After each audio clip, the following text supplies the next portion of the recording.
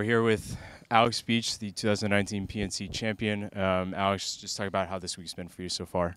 It's been great.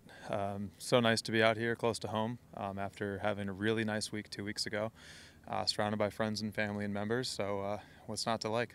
You know, you've been at Westchester for a few weeks now. How's the membership embraced this? They've been outstanding. I can't even put a word to it. You know, it's a new job for me, but to be a month in and the level of support that they've given me to play and practice and do what I do, it's very special. So it's great to share it with them. And you know, the battle with Danny was a lot of fun too. So it's a great time for the club.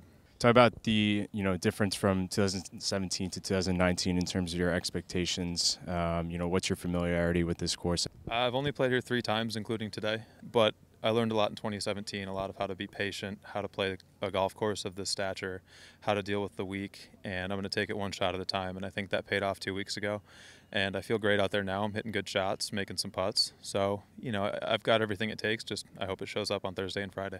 All right, good luck this week. Thanks, Mark.